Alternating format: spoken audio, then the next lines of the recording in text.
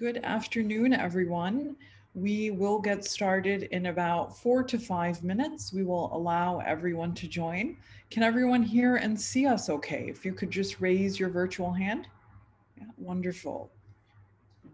And good morning to all joining us from South Africa. We know that there's a 2-hour time delay, so it's 10:30 a.m. there. A warm welcome to all joining us back home in SA. As Farah mentioned, we're just giving some time for our participants to join, and we'll get started shortly. I encourage you all to take this time to turn off any notifications on your laptop, your device, and to treat this like an in-person session.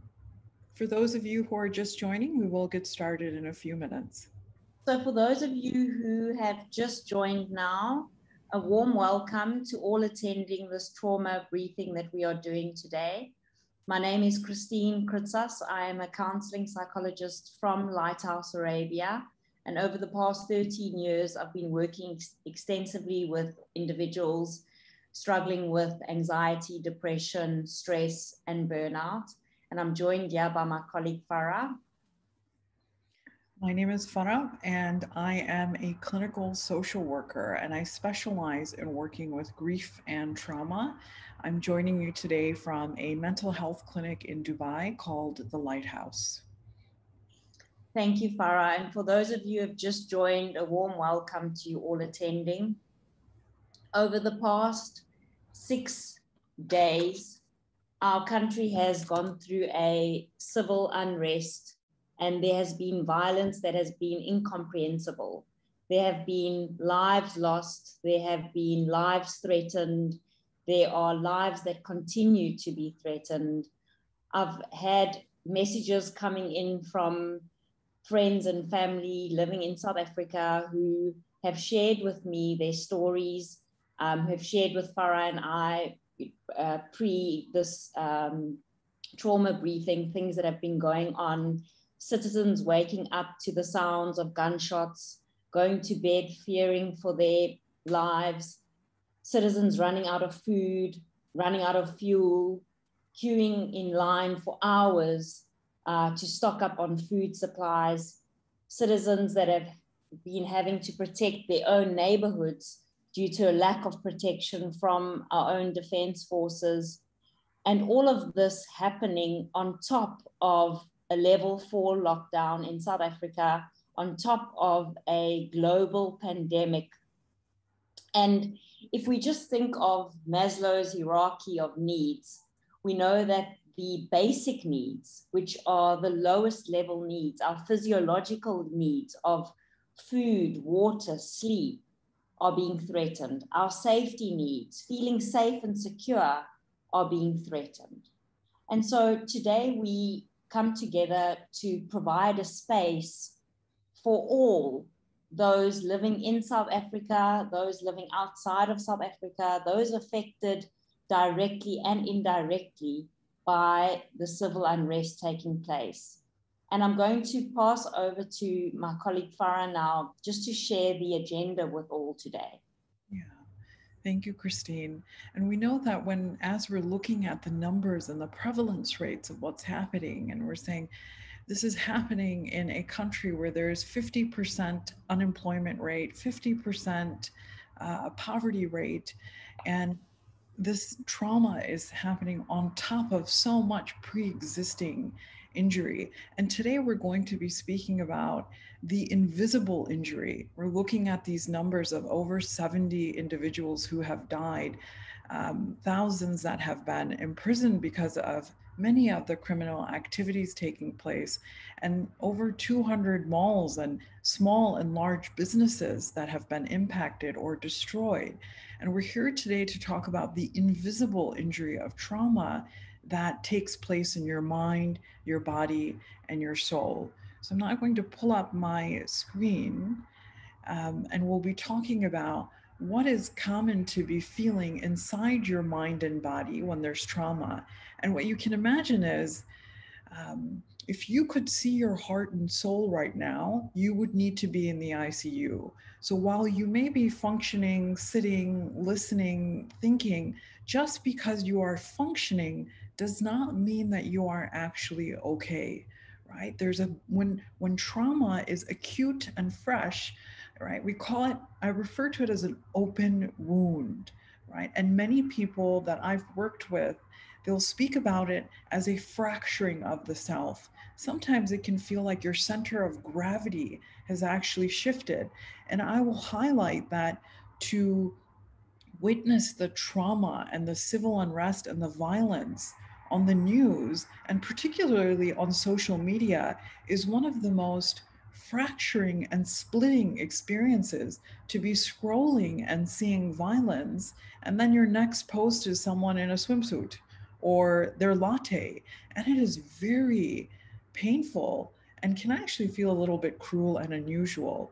So, what we're going to do today is we're going to speak about what's common to be feeling when this wound and this trauma is fresh, what is vicarious or secondary trauma, and who can be impacted, because it is not only those who are residing within South Africa.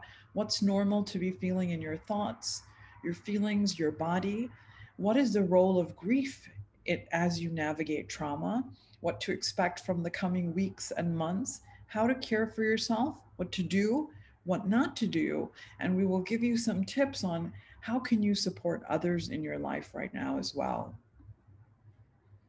So just to explain a bit further around the differences between primary trauma and secondary trauma, what we see is that primary trauma refers to people who are currently living in South Africa and who are directly experiencing the violence and who are witnessing the civil unrest as it is unfolding and are responding to these events with intense fear, helplessness, or horror. They are living in or near the conflict. And so that is what we are speaking about when we speak about primary trauma. Secondary trauma, on the other hand, also known as vicarious trauma, is the indirect trauma that individuals can experience after learning the news of the civil unrest which is taking place, after seeing disturbing images or hearing stories about the civil unrest. And it's important to note that individuals not only living in South Africa, but residing in other parts of the globe can also be affected by this.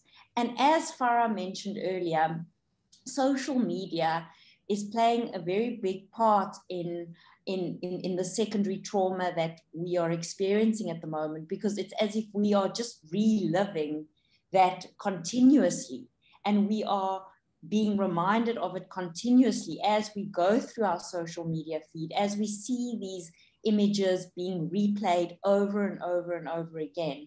And what we also need to note is that children can be experiencing the secondary trauma just by hearing the adults in their environment speak about what is currently taking place. So that is just something that we need to note. And also people with past trauma that can be re-traumatized by what is occurring at present. Thank you, Christine. And I often find that people are minimizing their experience of the trauma, and they'll say, well, at least we're all safe, or at least no one died, or at least our home is okay. Just because there are certain parts of safety that you may have, it doesn't minimize the experience of the trauma. Even seconds or minutes of not knowing whether your home is okay, not knowing whether a relative is okay, that in itself will induce symptoms of trauma within you. Right? So, what I want you to know about trauma is that each person's reaction will be as unique as a fingerprint. There's no one roadmap, there's no one way to feel, right? It will all depend on the circumstances, your personality. And sometimes I have people say, should I be crying more? Should I be crying less? Should I not be functioning? Should I be? There's no right or wrong way. And I find that during this times, there tends to be three different clusters of reactions that I want to take a closer look at. And so I want you to imagine a home alarm system, right? And that home alarm system gets hyper reactive when trauma takes place. So imagine that even the wind blows and the home alarm starts going off, right? That's what starts happening in our body when trauma takes place, right? There can be hyper arousal, panic, fear, overwhelm, an overwhelming sense of terror, irritability, anger, rage, feeling very on edge. There may be trembling, a lot of anxiety, tearfulness, and you may be experiencing intrusive thoughts, images. Someone calls you, the phone rings, and inside your body, it feels like there's so much fear. Like, what news am I going to get now? What am I going to see on the news now? Is everyone okay? Is my home okay? Is the country okay? And there can be that sense of hyper arousal, and the threat system is very activated. And it can feel like you're losing control. Right? I need you to know that that does not mean you're crazy or you're responding to this trauma incorrectly. That is a very common response when trauma takes place. It's like that big open wound. Now, other people, while they may react outwardly with what we call hyperarousal, may also implode inward, where it feels like they're frozen, paralyzed, not functioning. They may say, I don't feel anything. I feel kind of dead inside. I feel numb or dissociated. You'll say, is this a dream? Is this all real? And I need you to know that this is also a very common trauma response. You may find that over the last week, you've been fluctuating between high anxiety and then other days of feeling quite frozen. I find that it's not that we're always one or the other. You can fluctuate between that kind of hyper aroused state of high anxiety and fear, and other times feeling quite shut down and paralyzed and frozen. Now, there's another trauma response that can be quite common, and this individual is usually portrayed as the strong one.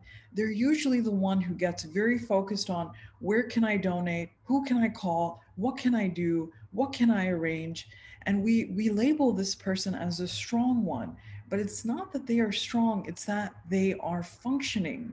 Right? This individual will typically be very action oriented and they will have a delayed reaction.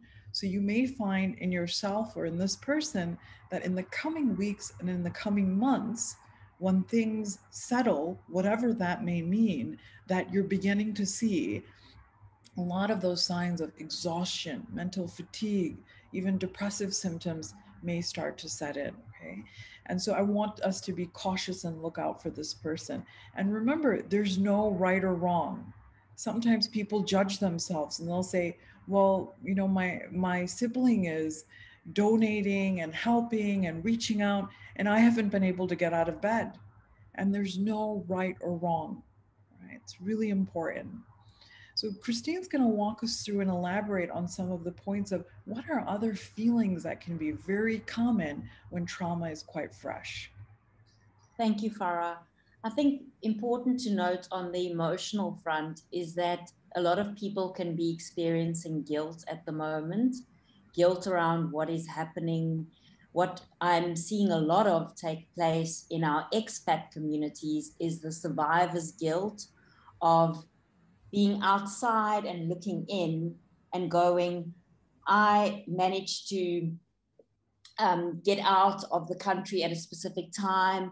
I am in a different part of the country at the moment. It may be people living in South Africa who are living in other parts that haven't been affected as badly as the KwaZulu-Natal areas, as the Gauteng areas, as this area and that area, going, I made it out okay. And there are people who I know, who I love, who are struggling at the moment. There can be shame that one is experiencing. I know that I've spoken with many friends and family who feel very helpless at the moment about what is taking place, feeling hopeless, a sense of disbelief. I've had many people say to me, this is unreal. This doesn't feel real. It feels like I am living in a nightmare at the moment. Mm. People feeling very betrayed by our own people, betrayed by our defense forces, betrayed by our government, betrayed by the world. Why aren't people seeing our pain and our suffering? Why aren't people leaning in and helping us the way that we would hope others would? Feeling very overwhelmed. So on the emotional front, we see this, and we also see a lot of fear. I had a dear friend reach out to me earlier today and share with me that she has felt fearful about contracting the COVID virus. We've been living in fear around the COVID virus, and now we're living in fear around a potential war, living in fear for our lives.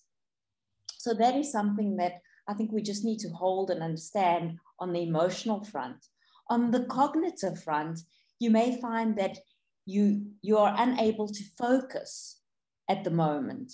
We have children who are still engaging in online schooling back home in South Africa, who are maybe struggling to focus at the moment. People who are trying to go to work, people who are trying to continue with their work, people feeling disoriented and forgetful. So these are some things that we may see. And just to highlight, this is what we see predominantly in adults, as far as adult symptomatology is concerned. As far as children are concerned, I also want parents to note that to be on the lookout for any significant changes in your child's behavior that will alert you to the fact that they're struggling emotionally. This may be clingy behavior, this may be bedwetting, difficulty falling asleep at night, waking up feeling very unrested from the previous night's sleep, school refusal, difficulty separating from a primary caregiver, having intrusive thoughts, crying outbursts, flashbacks, avoidance of people or places that remind them of the trauma that they've experienced and are currently experiencing. And then in older children, what you may need to be on the lookout for is aggressive behaviors, lashing out, seeming detached or numb by what is taking place, an inability to focus, crying spells, mood swings. And just to note that these symptoms need to be causing clinical significant impairment in the child's day-to-day functioning.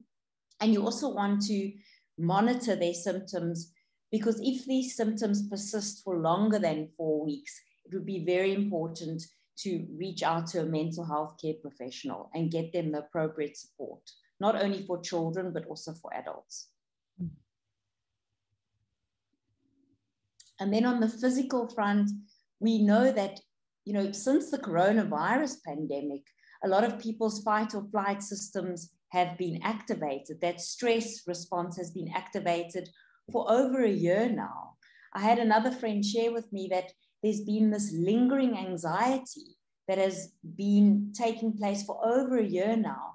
And since the civil unrest that took place 6 days ago, it has just been heightened, and a lot of people's stress responses have been activated.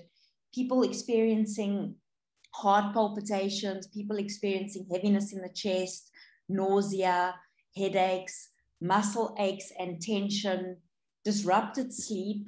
People are unable to fall asleep at night, unable to stay asleep, and experiencing those racing thoughts. On the behavioral front, it may be, as I mentioned earlier, in children, we're seeing the avoidance of people, places that trigger that link to trauma, as well as in adults, the numbing behaviors, the changes in speech. We may find individuals start stuttering more, or are unable to speak, or speaking very, very quickly. Sensitivity to noises. I've had people share with me that they are woken up by gunshots, or they are going to bed with gunshots, and finding it hard to relate to others. As Farah mentioned earlier, you may go onto social media and you may be exposed to the violence, and the next post you see a friend of yours who is on holiday, and it's very difficult to relate to what other people are experiencing at the moment. There can also be people withdrawing, and every person will respond differently. I think that is very important for us to note. On the spiritual front, we find that when we're experiencing trauma or crisis, that we may start questioning our belief system. We may start questioning, asking, why is this happening to us right now? Feeling lost, feeling confused, and just searching for that meaning and that purpose again. Farah, I don't know if there's anything that you would want to add to the section. I want you to know that some people may lean into faith and find great comfort in it during this time. And during other times, you or someone in your life may lean away and be angry and feel betrayed and ask why. How does this make sense that this is happening to me, us, our community, our home? And I need you to know we don't have the answers to those questions. However, it is important that you allow yourself to feel those things and to meet that questioning with compassion. There's no right or wrong way to feel. And I find that when individuals question or feel angry spiritually, there can be a lot of shame that they experience and say, I don't want to feel this way. But it's important that you allow yourself to explore these feelings with a lot of curiosity and compassion in yourself and in another, right? So I want to speak about how the role of grief is quite integrated with your trauma right now. And I always say that trauma is really the gateway into this shape-shifting terrain of grief. And when you think about grief and you're thinking, okay, I thought grief was only related to when someone dies. And that's not true. Grief is, we grieve people that we've lost, but grief is also the loss of a dream, the loss of safety, the loss of home, the loss of how you hoped people would respond to this situation within communities, within the world. There's a loss. And when you think of grief, I want you to imagine it as having your back to the ocean and never knowing when the waves may arrive or what the size of those waves may actually be.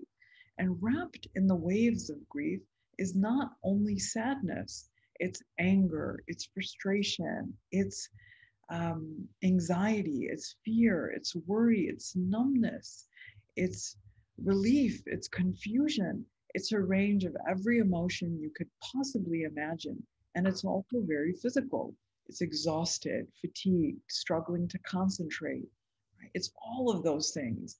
And grief is very different from mourning. Mourning can be cultural or religious. It's wearing white, wearing black. But grief is the internal experience. What does it feel like knowing that this has happened in my home, in my country? Right? I want you to know that we not only grieve people, but these secondary losses I'm mentioning. So, loss of feeling safe. You may be saying, I can't believe that this has even happened. You know, we tend to have these invincibility bubbles around us. We know bad things can happen. And I know we know that more than ever in this last year and a half.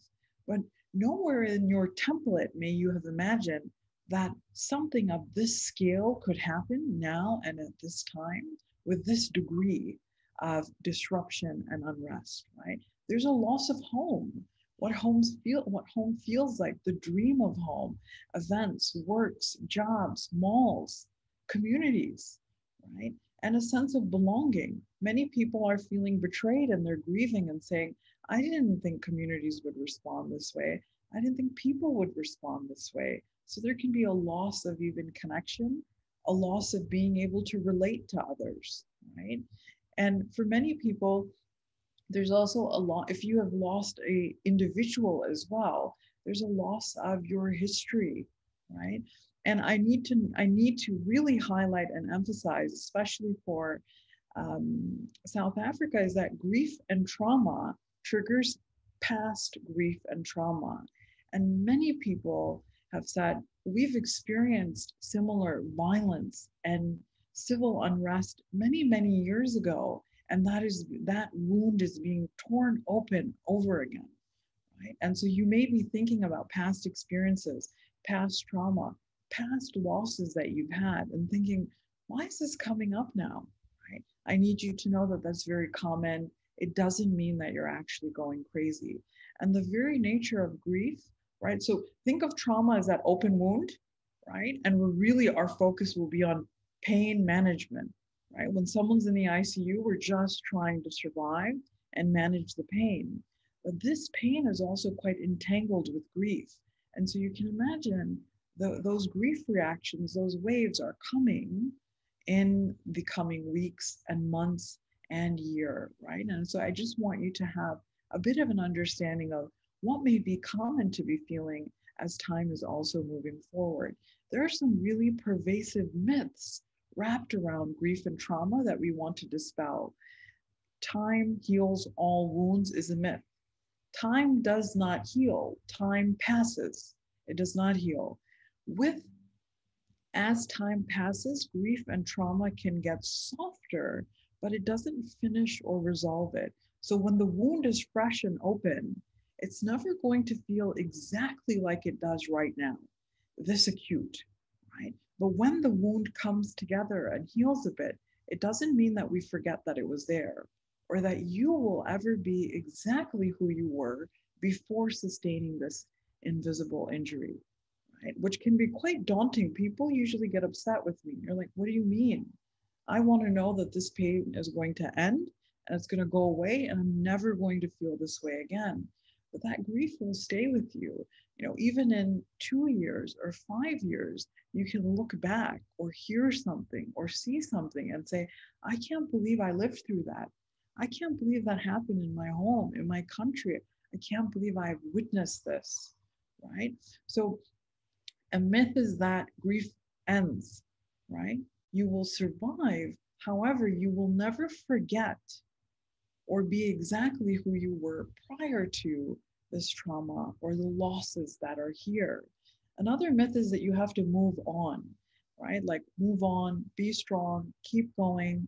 And I'm saying we do not move on from trauma. We learn how to move with it, to meet it with compassion, to hold it with compassion. Right? Another, and really as a grief and trauma counselor, I highly despise the word accept. You have to accept this. This is what's happening. And I want you to replace this word acceptance with adjustment. Acceptance, I almost imagine it as you take something, you swallow it, and then you keep going. There's no such thing as acceptance with grief and with trauma. There is only adjustment.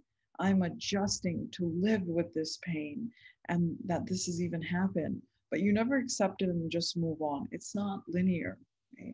Another myth is that I just have to ignore it. I just have to numb this and I'll be okay. And I want you to imagine there will be moments, overwhelming moments, where you're like, I can't think about this. It's just too much.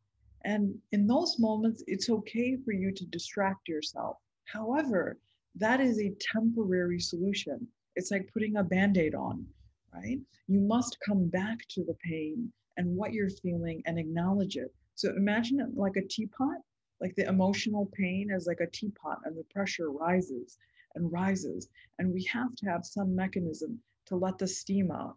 If we continue to ignore chronically, then it's like putting debt on a credit card, right? That debt doesn't go away. And by credit card, I mean your body. When we don't feel our feelings, it's stored in our body. And then it kind of manifests later as depression, anxiety disorders, and even physical health issues, right? So ignoring it or anesthetizing it is a short-term band-aid solution, right? Another myth is that we need to solve what you're feeling. Everything we're telling you in today's session will not take away the pain. It will not minimize it. It's not going to fix what's here because what you're feeling is actually a healthy emotional reaction to what is happening, right? What we're saying is, here's what to expect from this pain as you navigate it. So there's a bit of an understanding. We don't solve grief, right? And it doesn't finish. It's more about learning how to be with it and not do further harm. Another myth is that once this time is over, once the trauma is over, that life will go back to normal or you will go back to normal. And that's just not true. You may never be exactly who you were prior to this happening. And that may mean relationships change. Some people may say, I can't relate to my friends, like they're worried about other things, or they're not prioritizing things that are important to me. I'm finding it hard to relate to others. It may be a time where you're even questioning your job and saying, is this meaningful? Do I care about this? Do I want to continue living here? All of these larger existential questions come up where there's no, I'll go back to normal, right? You may never feel exactly how safe you did in your life prior to this, right? The feeling will soften. However, it doesn't completely finish. It's not so black and white, right? So, what do you do to heal through this time?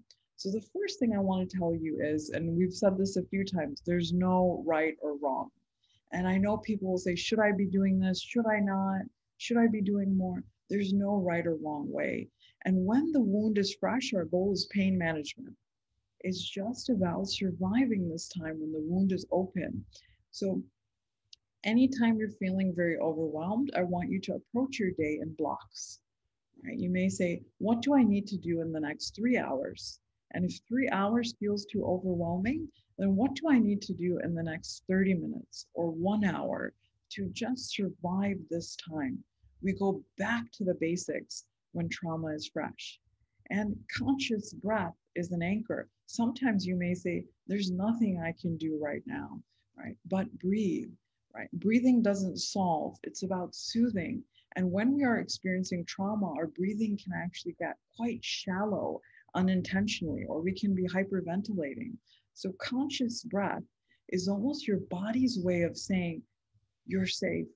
I am going to take care of you, because the home alarm system is hyper aroused, right? So we just walk by the alarm system and everything is being triggered. Like something bad's going to happen. I'm not going to make it. I'm not going to survive. And that is you actually letting your body know, I'm going to keep you safe to the best of my ability. And it's going to help you soothe the trauma that's here. It's not like I'm saying just breathe and it'll be okay. No, it's about soothing the system. Another thing that can be really helpful for adults and for children is having routine, right? So that means, what time do we wake up? What time do we go to bed? What time do we eat? Breakfast, lunch, dinner, and what time do we perhaps take a shower or have bath time. That routine can anchor you when the whole world around you feels like it's out of control. Routine can be some way of mitigating some of that anxiety. Okay. Another thing you want to do is hold what we call the tension of the opposites. And what this means is holding two or three competing emotions. For example, you may say, a part of me feels so helpless, right? I feel helpless. I feel overwhelmed. I feel guilty. I wish I could do more. And how do you hold that helplessness and also hold other difficult emotions? Like, I feel grateful that many of the people in my life are okay. And I feel thankful that I have certain resources when I know others do not. And I also feel hopeless and despair and overwhelmed. How do I hold this part of me that's saying, I don't think things will ever get better, even after the situation is controlled? I feel hopeless and overwhelmed. And another part of me feels hopeful. How do I honor both conflicting parts of me, where you can also say, I feel really guilty that I'm okay and others are not. I should be thankful for what I have. Okay, hold gratitude and also hold your despair and your grief. We can hold both of these emotions rather than saying, I should just be grateful, I shouldn't feel my pain. No, we hold both. You can be grateful and be feeling really broken, as many people are. Okay. And if there's a pledge I could give you of how to hold and navigate trauma and grief in a healthy way, it's saying, I give myself permission to feel everything I am, any emotion, with compassion. I will speak to myself as I would someone I love or respect. And I highly doubt you would be saying to other people, just be strong, you need to get through it, don't feel that way, just be positive. It's more about that curiosity, that space, solidarity, not solutions. I'm going to walk alongside you, right? Because nothing can take this away. Right? And that can be really hard for us because there can be that overwhelming traumatic helplessness, right? Now, as you're tending to this wound, right? Trauma means pain management, survival. The first thing we want to do is do no further harm, right? So that means like we don't want to infect the wound. So do not be around people that deplete you, that overwhelm you, and you're like, God, they just suck my energy. You want to completely limit or reduce interaction with them. That can even mean people on social media. Try to keep your environment decluttered if you're able to, because what's happening in our homes or in your space or in your room does impact us as well. You want to limit your relationship with the news. And I know that can be really difficult when you're saying, I need to know what's happening, or, or if I need to take action or some way. And that's a fact. However, I need you to be conscious that seeing the images, seeing the videos on your WhatsApp, on your news can further traumatize you. So almost brace yourself consciously before you do check the news, and try not to do it first thing in the morning or first thing before bed. That's how we can do more harm, right?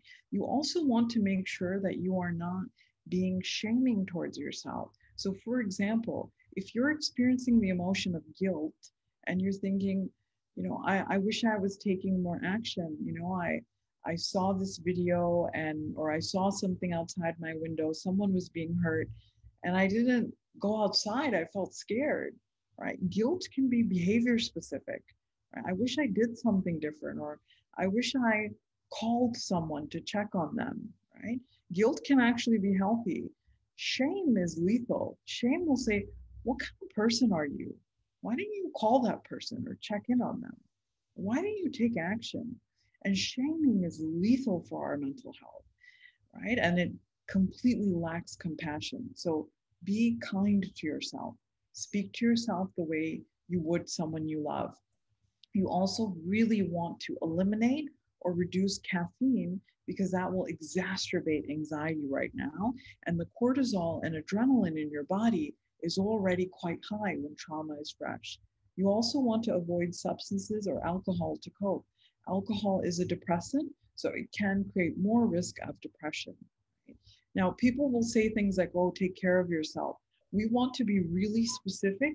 What does that actually mean, right? Now, it's common that your sleep may be disrupted right now, where it's hard to concentrate, it's hard to sleep, but to the best of your ability, we want you to try and be protective of your sleep. Ideally, you're getting 7 hours. That may be really hard right now, but try to, when I say like, imagine you in the ICU and we're saying, right now, all you need to do is sleep, water, food, movement, survival, pain management. That is the utmost priority right now, right? Make sure you're eating, even if you're not hungry, and trying to move. And if you're saying, I just feel exhausted, then even gentle stretching is okay, right? Another thing I will say is it's important that you give yourself permission to feel. And for many of us, we live in quite an emotion phobic world where even prior to trauma, we're saying, I don't know if I really know how to feel my feelings. And how you do that, right, when you feel safe to, is check in for 30 seconds and say, what am I feeling? What do I feel in my body? If what I'm feeling today were a painting, what color would it be? What texture would it be? If it were a weather forecast, what's here? We're just being curious, right? That curiosity is one way how we feel the feeling. We're releasing it, right? Now, you also want to acknowledge the feeling. So I can say, I feel helpless, I feel overwhelmed, I feel scared. Honor that. And we search for soothing, right? what may help me navigate and survive this hour as overwhelm and terror and fear is here, right? And that may be connecting with people who are soothing and hopeful, or allow you to just feel your feelings. It may be five sensory experiences like lighting a candle or shower or walking. Now, we are not saying like, oh, you're upset, you should, light a candle and take a shower. No, no, it's saying, how do we feel the feeling, acknowledge it, and search for soothing, not solutions? And that can be really important. This is what we mean by non negotiable self care during this time, right? Yeah. Christine's going to walk us through ways that you can kind of further reflect on what you and your kind of inner circle may be experiencing. I think during a time like this, you really need to find your people, connect with your tribe, and either it is that you engage in your personal journaling experience just to reflect on what is happening at the moment, or to meet with your people, to set up Zoom calls with your family. I know that many people are very fearful of leaving their homes at the moment, so this may be an option to consider, to set up that Zoom call, to have face-to-face communication with family during this time, to check in and ask yourselves and others, what has been the hardest part for me about all of this that has been taking place at the moment? What emotions are coming up for me? Something that Farah highlighted earlier, and that I think is very important to highlight again, is that permission to feel all of our feelings, to give yourself space to feel the difficult emotions, to be able to take time out of your day to sit with those difficult emotions. Because if we do not process those feelings, they just get suppressed, okay? And we need to be asking ourselves and our loved ones, how did your grief show up this week? What are certain experiences that you have lost? Or it may be that you have physically lost something in your life, or that, you've lost a loved one during this time. How old do I feel when I'm experiencing these big emotions? Do I feel like that terrified little child? Does it take me back to a past experience? Am I reading this as the adult, or am I reading this as my inner child that is experiencing this at the moment? And how do I commemorate, or how do we commemorate our losses now, and in 6 months' time, and in a year from now? And what are some things that we can do to soothe ourselves today or in this week? So these are just some things to think about when we're looking at our emotional hygiene, when we're looking at what we can do right now to be there for ourselves and for others. As a parent, I would suggest maybe even sharing a journal with a child who struggles to open up, a child who struggles to speak about what's happening, maybe to have a shared journal where the parent can write something in the journal and the child can respond. And, when we're looking at emotional hygiene and we're thinking about our children during this time, Farah highlighted something very important earlier about routine. And I would say that routine is the antidote to stress, the antidote to anxiety. And if we're trying to think about how we can be there for our children during this time, I would suggest trying to keep them in that routine as much as possible. I know it's difficult because bedtimes have been, the schedule has been changed, children struggling to fall asleep at night, children not wanting to go and do their homeschooling out of fear, out of worry, just to tend to those things and to lower your expectations of your child's homeschooling during this time, to lower your expectations of how things should be during this time. You need to remember that we are currently in a global pandemic, and on top of that, we are being fearful of our surroundings, of the civil unrest that is taking place. So just to be the container as the parent in the home, because children will turn to the parents and the adults in their environment when they are experiencing stress and anxiety. They turn to you to see how you're managing what is happening at the moment. And if parents are struggling and are feeling overwhelmed and anxious about what is happening, that will only spill over onto the child. And that is why it is so important that you have your own space to reflect. You have your own tribe of people that you can go to, that you can share about what is happening, or maybe even having access to an online therapist during this time just to process what is going on. So when we're thinking about being there for our children, also important that we share age-appropriate information with them. And what I mean by this is that you will rather have your child hearing this information from you than them hearing it from their peers, over WhatsApp or on social media.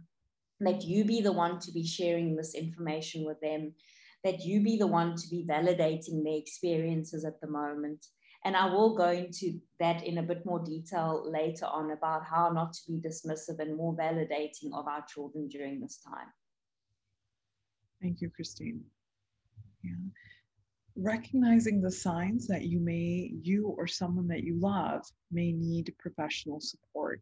If you notice as the weeks are moving forward that the intensity of a lot of the signs we've discussed are worsening, your sleep is getting more and more disrupted, the anxiety is worsening, if you're experiencing panic attacks or suicidal thoughts, those are mental health crises.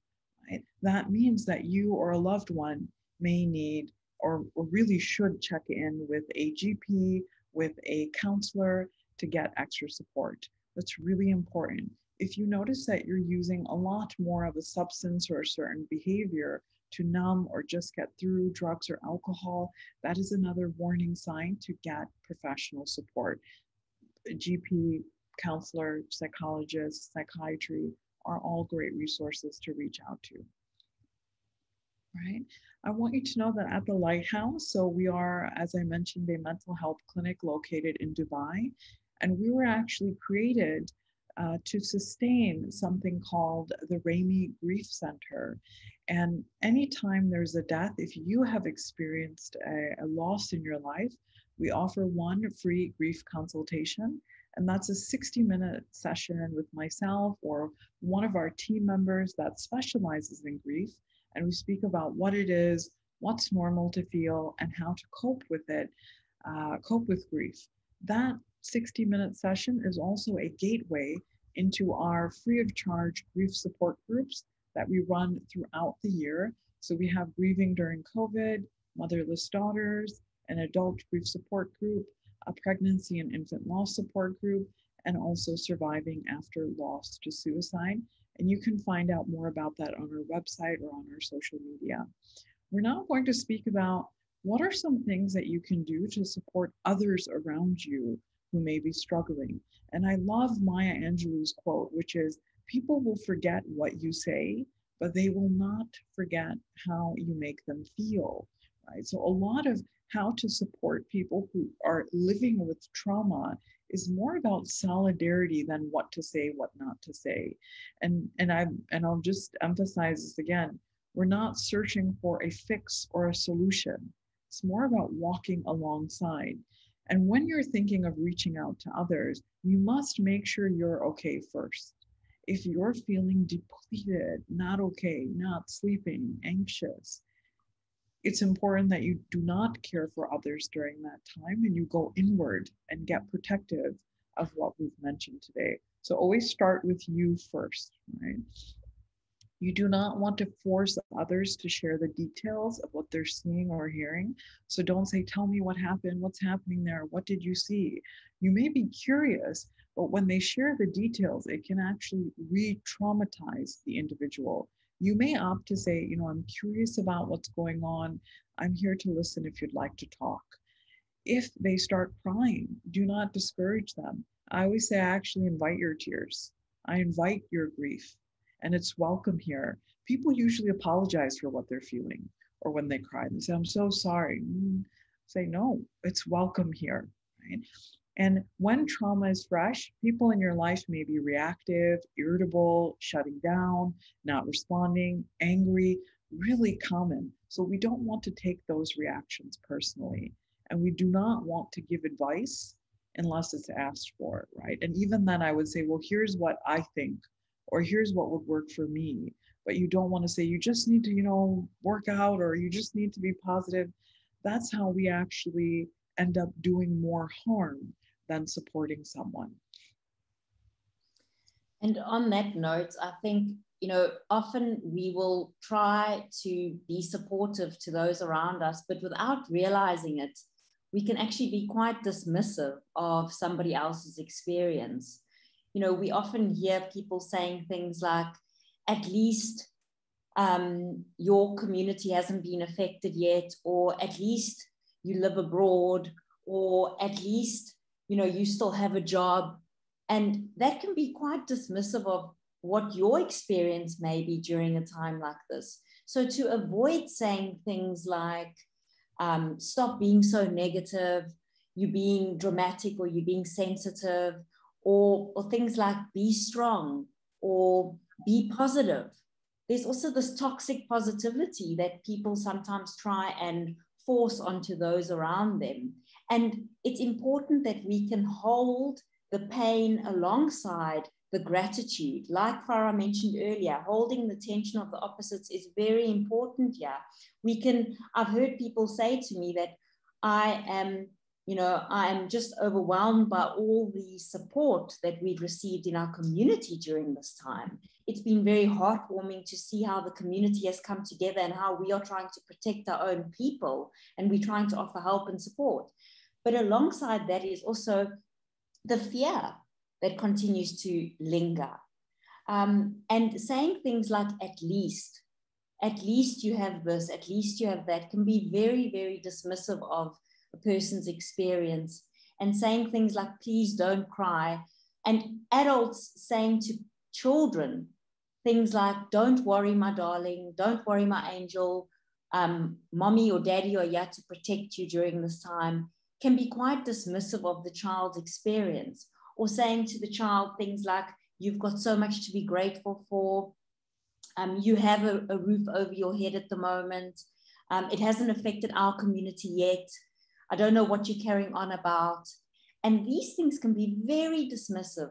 And for parents, I would suggest taking time out and being more curious about your child's experience during this time. Instead of saying, don't worry, to look at your child and say, I can see you feeling quite worried at the moment. What might be making you feel worried? Because the child may have a completely different narrative to what's going on in the parent's mind about what is taking place at present. Absolutely. And I'll add, make sure you're not saying any of these things to yourself, because that can also do harm to you.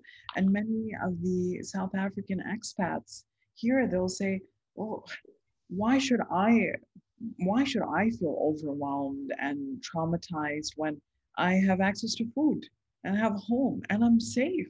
I'm safe in this community. And that is incredibly dismissive, because we know that even though you may not be living there, you can be as equally traumatized with that secondary trauma.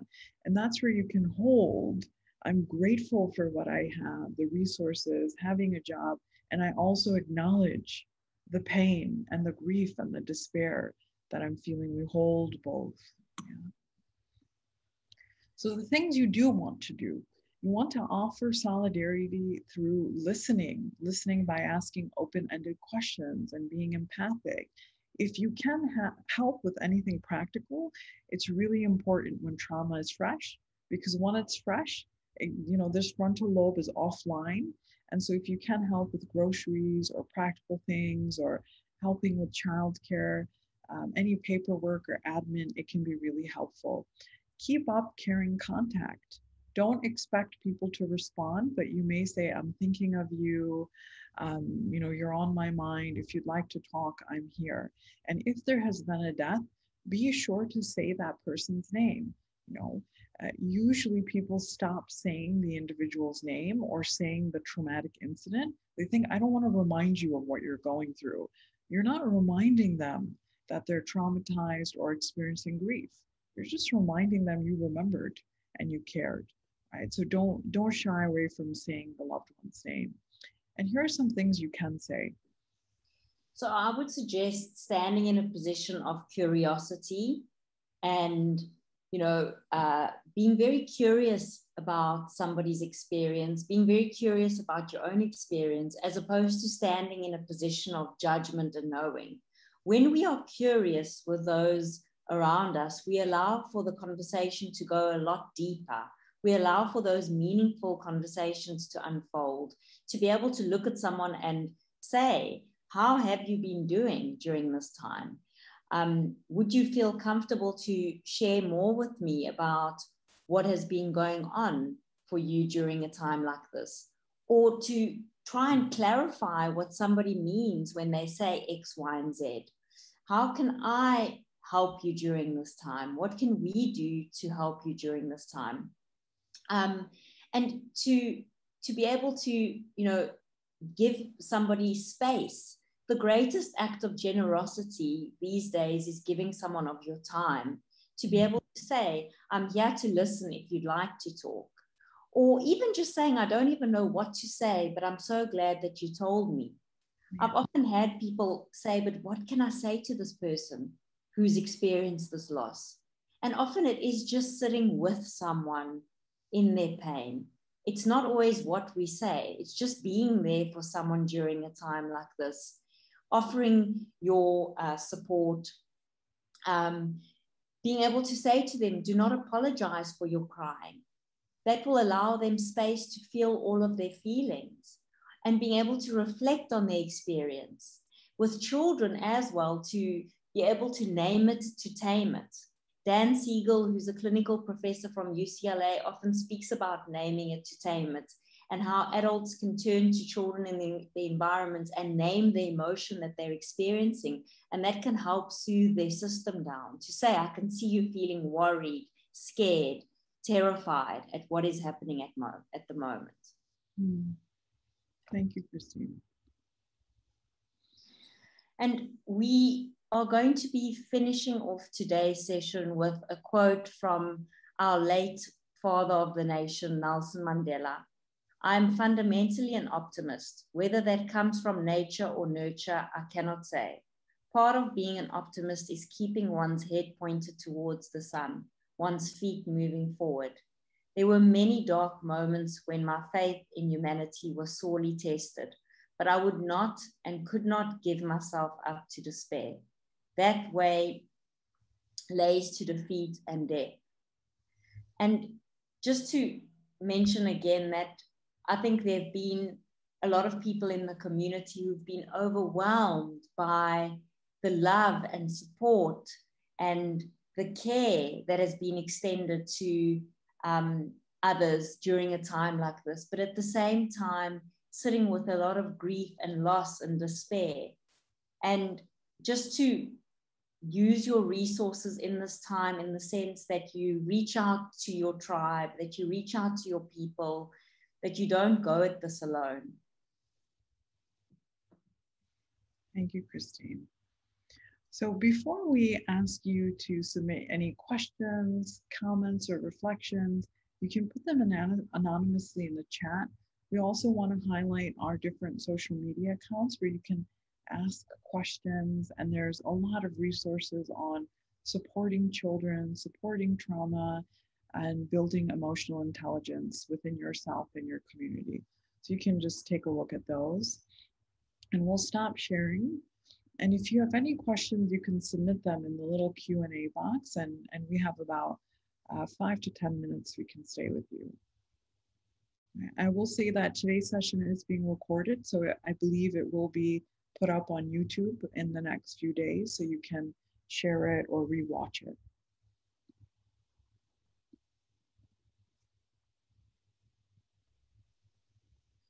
Farah, I see some questions coming through in the Q&A section. One in particular that says, I'm South African, but I'm based in the UAE. I came to Durban to work remotely. I'm feeling so frazzled. Everything happened so suddenly, and it's heartbreaking to see childhood places I love being destroyed. Is it normal in this situation to feel nervous, confused, and preoccupied, even if I am in a relatively safe area? So just going back to what we spoke about earlier, that even though you are not being directly affected by what is currently taking place, you yourself can be experiencing secondary as a result of what is happening at the moment. And even just seeing the childhood, places being destroyed, knowing that you were once there in that community, that you were once one of those children, can be very, very debilitating for someone.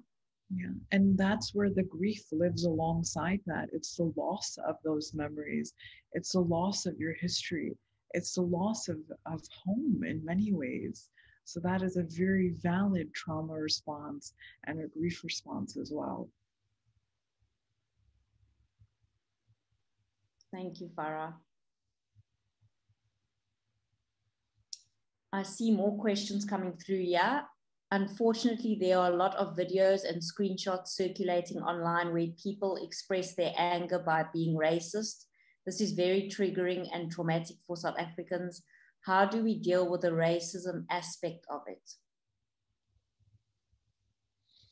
I think what I hear you asking is that as you are observing and witnessing the trauma and the videos, alongside that, you are also witnessing racism, right?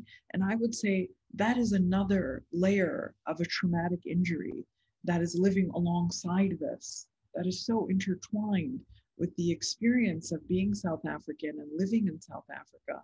And I would say you must also be curious about processing that trauma. What does it feel like to witness this racism alongside the violence we're seeing? Where does that come up in my body? How do I create space to ventilate that? It's not about solving it. It's processing the feeling and not going at it alone, because that is an embedded part of the trauma that's here as well. And I think, Farah, just to add on to that, the systemic issue of racism that is being highlighted at the moment during a time like this. Everything is under the microscope at the moment. Everything is exaggerated at the moment, which can be very triggering in itself. Yeah. So we have a question. I have, the individual has said, I've been diagnosed with PTSD. Should I tell my colleagues or can I keep it private? I'm reluctant to be prejudiced now or in the future. Some days I feel like I can't function. I do think it's important that you disclose this to the appropriate individual. The same way if you said to me, I'm really struggling because of a physical illness or because of a physical disease I have, ideally we would want to let your employer or your manager or leadership know so that you can have an appropriate accommodation and flexibility. If you're not functioning, ideally you can take some medical leave. I know that some workplaces can retaliate against mental illnesses, or there may be a fear of being judged or let go. You may then meet with a GP or a physical health doctor, let them know what's going on and get a sick leave note so that you can take care of yourself as you're navigating this, right? That ideally you're in a workplace where it's safe to tell people, or tell the right people at least. Farah, I've seen another question come through. I've had 5 of my closest friends lose someone close to them, a father, an uncle, and I've been the person that most people turn to because I'm a very objective person, but I feel myself getting overwhelmed and anxious about everything. How do I deal with these feelings while still being there for them? And I can think that that can be really challenging at the moment, where you find that there's often a person that's labeled as the pillar of the family, the go-to person, the person we can rely on. But it's so important that you do take some time out just to reflect on what it is that you're experiencing at the moment, that you have a person in your community, in your inner circle, that you yourself can be vulnerable with, I think will be very important during this time. Because just as you are carrying so much for these people, with time, you are also borrowing from the future where you are going to need to be carried. And so just having that space or that person that you can speak to, and if it is that you don't have anyone in your inner circle that you can speak to, perhaps to engage in a journaling exercise where you can just reflect on what feelings are coming up for you right now. Another thing that I would add is meet yourself where you're at. So it may, given your energy levels, it may not be that you physically see all 5 of those friends or give them a call or do a Zoom call. Maybe with the energy level that you're at, it's a message, and maybe it's not even an open-ended question like how are you. Maybe it's I'm really thinking of you, right? That may still be a kind, compassionate touch point, but it aligns with the amount of energy you have on that day or that week. Thank you, Farah. I see another question that's come through. I'm also aware of time, but I think we can take these questions. I'm feeling really lethargic and frazzled being here in South Africa. My family overseas are urging me to come back to the UAE, but I just feel like sleeping all day. I can't even get together to arrange my travel back. Is it okay to just disconnect? I think, just going back to what Farah said earlier about there's no right or wrong way to be dealing with what is taking place at the moment. If for you right now it helps to disconnect from the family, then that's what you need to do. If it means that, the constant messages, saying things like you need to come back to the UAE are putting more and more pressure on you, it may be helpful to disconnect from them, but do not disconnect completely from your support network. Do have someone in your support network that you can be speaking to at present. Yeah. So we have 2 more questions we're going to take, and then we're going to wrap up. One says, how do I deal with my problem to accept, and you guys know I don't like that word accept, so I'm going to come back to that. How do I accept incompetence of people in authoritarian positions that are as now in South Africa? There's no such thing as acceptance with the nature of the trauma and the complexity of what you're experiencing. It's how do I adjust to this injustice? And some days and weeks will be better than others. You may have one week where you say, all right, I feel a little bit adjusted. I feel like I'm functioning. I don't feel so angry or betrayed or frustrated. And other days it may be really hijacking, right? It's more about allowing yourself to feel it, processing it, being curious, not going at it alone, and making sure you're taking care of yourself, right? We have another question. Hi, I'm South African. I'm in Cape Town and my family is in Durban, in areas that have been attacked, and I feel a little helpless being far away and not being able to help. My anxiety has heightened. What do you recommend I can do to remain calm and help from so far away? So one thing I would say is this is a great example of holding those tension of the opposites, where you say, how do I hold my helplessness and what are the things that I can do to that may be helpful? And I would suggest even checking in with them and saying, what can I do that would be helpful for you this week, right? And it may be a message, it may be a Zoom call, it may be something super practical, but I would ask them and also see, where am I at? Where are my energy levels? What am I able to do this week, right? Would you add anything, Christine, to that? I think just going back to the routine, the rituals, and just having some space where you can be trying to look after your physical body during a time like this. And as difficult as it may be, to focus on your sleep, to focus on your nutrition, and to focus on a bit of that exercise if possible, if if it allows for you to get out a bit. I know that there have been people sharing with me that they want to take their dogs for a walk and they are fearful of going outside into the community. So we urge you to do what you can do during a time like this, and to try and keep a routine as much as possible, if possible.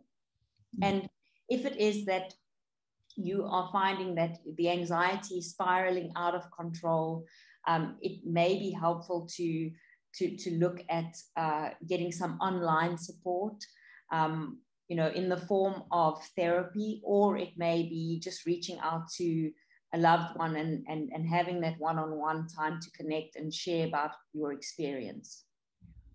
So thank you so much, everyone, for taking the time to be here, to be with us, to commemorate together as a community. Grief and trauma is not meant to be navigated alone. We've had more than 180 individuals come together during today's webinar who are really hurting. Please take care of yourself. Give yourself some transition time. Get up, get out of the space that you're in. Practice some deep breathing. This session will be put on YouTube in the next few days, where you can reference it again if you need to. Right. Any final words from you, Christine? Just to take care of yourselves and those around you, and sending much love back home. Yeah. Take care, everyone. Bye. Bye, Christine.